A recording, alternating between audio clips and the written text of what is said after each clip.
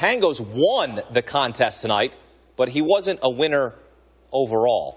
He got beat in the Fitbit Battle of Champions to Cassandra Brown of the University of Portland. Have a day, kid.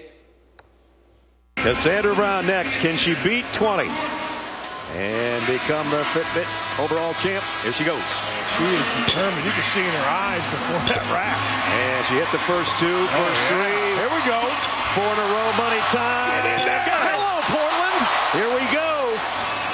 Wow. She hasn't missed yet. Still hasn't missed.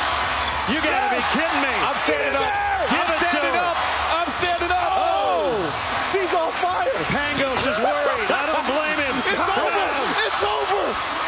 Get it in there. She won it. She won it. She won it. Unbelievable.